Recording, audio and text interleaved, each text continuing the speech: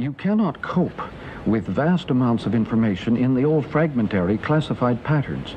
You tend to go looking for mythic and structural forms in order to manage such complex data and moving at very high speed. So the electric engineers often speak of pattern recognition as a normal need of people processing data electrically and by computers and so on. Need for pattern recognition. It's a need which the poets foresaw a century ago in their drive back to mythic forms of organizing experience.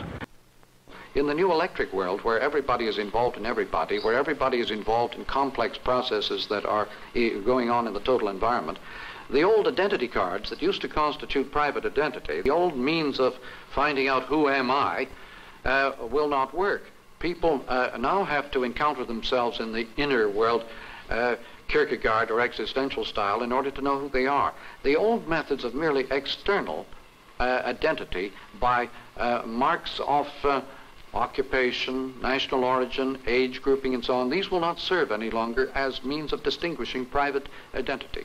The global village is a world in which you don't necessarily have harmony. You have extreme concern with everybody else's business and much involvement in everybody else's life. It's a sort of Ann Landers column writ large.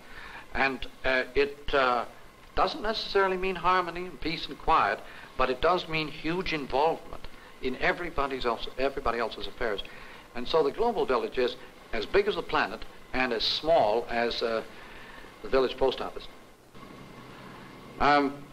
I was delighted to come across a passage in Shakespeare a few days ago, a familiar passage, which suddenly revealed the same message. One touch of nature makes the whole world kin, that each, with one consent, pursues newborn gods, though they be made and molded of things past. The new is always made up of the old, or rather what people see in the new is always the old thing, the rearview mirror.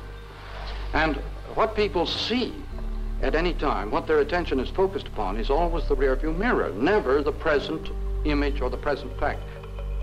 The future of the future is the present, and this is something that people are terrified of.